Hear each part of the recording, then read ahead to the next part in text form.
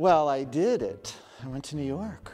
I always wanted to go to Tokyo, Japan, and I ended up living in Osaka, Japan for 2 years and visiting Tokyo while I was there. So like that was cool. And of course New York City, because this is what dreams are made of. Down south where my grandparents live, they have all these acres of land and it's just so quiet. There's horrible Wi-Fi connection and all you have time to do is just think. My dream city that I wanted to run off to when I was a kid was New York. I'm from Seattle originally, but I have a lot of family in New York and I always would go to visit and just loved the city. So I always dreamed of moving there one day and living my dream in the big city. We played Toronto for 2 months and there was something about Toronto in the summer being right on the water that was really magical, and it was one of the first cities that I played on tour. So I have very special memories of it and I would love to go back there.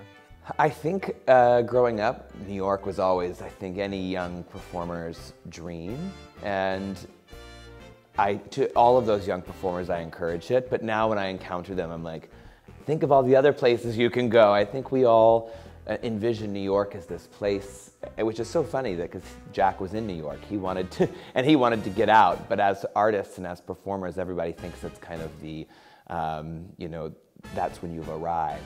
And there's so many other places you can go and be and thrive. And Chicago became that for me. I was born and raised in Los Angeles, which is a dream city for many people. So no, I never felt that there was another place I needed to be, but I did feel that there may be many places that are unexplored that I wanted to see. So for me, my Santa Fe was anywhere.